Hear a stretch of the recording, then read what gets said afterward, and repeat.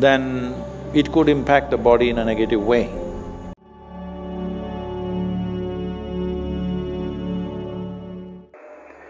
Belief, disbelief and all these different identities are crippling your ability to perceive. Because every identity is of memory, isn't it?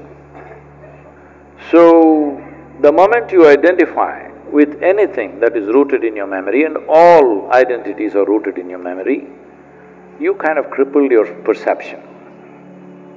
Now you cannot perceive. You will only juggle with permutations and combinations of the possibilities within your memory. This is how human perception is lost, because you made memory more significant than attention and intelligence in human life. So memory is not a bad thing, it is useful. But if you're always dipping your hands in memory, you're crippled. We have set up a system where memory is misunderstood as intelligence. From this comes your religion, from this comes your scriptures, from this comes your many social norms, from this comes a whole lot of things that you're either, confused about or suffering. So your gender, your nationality, your race, your religion, everything is memory, isn't it? So they are selectively dropping one memory and sticking on to another one, that will not make them any better. That's all.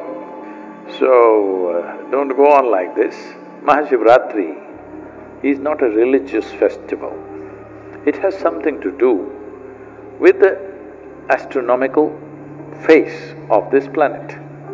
This planet is a part of a larger family that we call as the solar system. That is a part of a larger family that we call galaxies, cosmos, whatever, names are names, but essentially, there is nothing happening here in an unrelated way.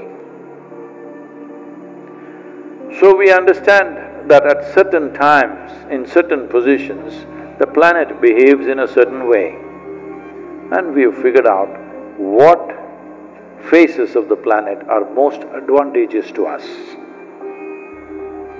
In that context, Mahashivratri, because there are 12 to 13 Shivratris in a year, every month, the 14th day is called Shivaratri. Where there is a natural upsurge, we have identified a specific Shivaratri which comes in the month of February and March. Just when the beginning of spring in the northern hemisphere, there's a significant impact on your body on that day. There's a natural upsurge of energies.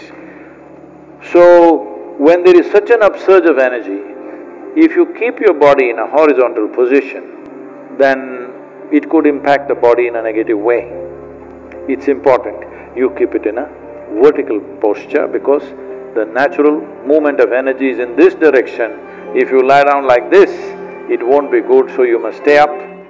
So, this is an opportunity, whichever millennium you were born in.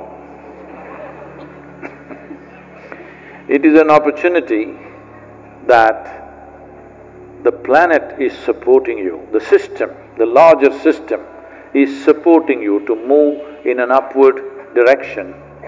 Please make use of it. It doesn't matter you belong to 20th century, 21st century or the second or the third millennia,